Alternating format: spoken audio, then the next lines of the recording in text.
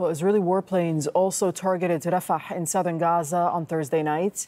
An airstrike on a house killed at least 8 Palestinians, and several children and at least 1 woman are among the dead as well. We'll get an update with Al Jazeera's Hani Mahmoud. He's joining us from Rafah in southern Gaza. So, Hani, just tell us what has happened overnight, because we understand there have been more killing and targeting of Palestinians and more displacement, including in areas like Rafah, where you are.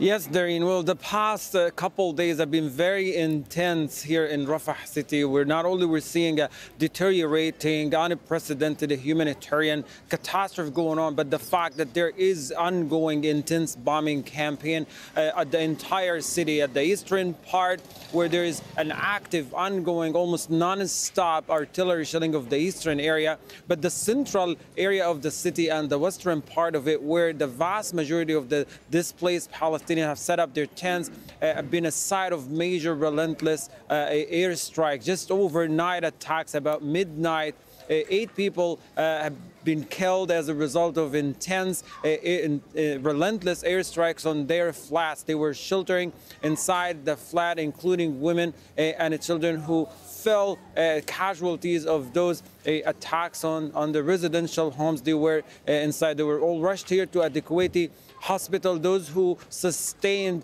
critical wounds did not also make it, as there is an extreme shortage of medical supplies, and that the fact that they had to wait until a doctor was available or a nurse to conduct the intervention,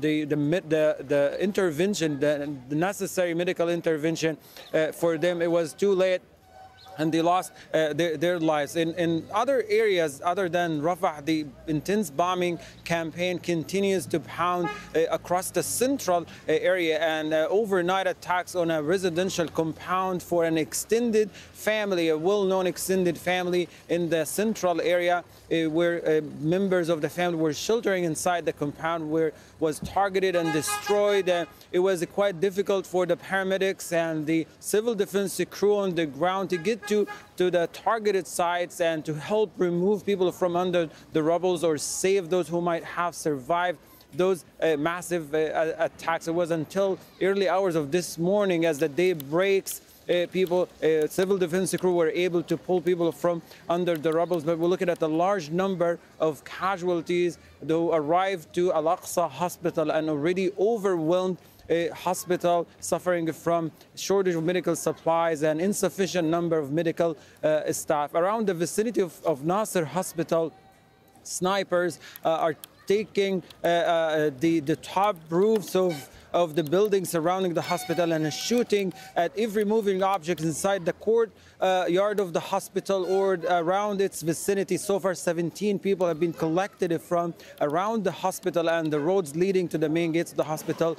And there are more who are being shot at, including people who were at one of the balconies on the rooftop of the hospital trying to pick up a phone signal or an internet signal, particularly at this time in which Khan Yunis is experiencing a blackout in communications. Okay, Hani, thank you for that update from Rafah in the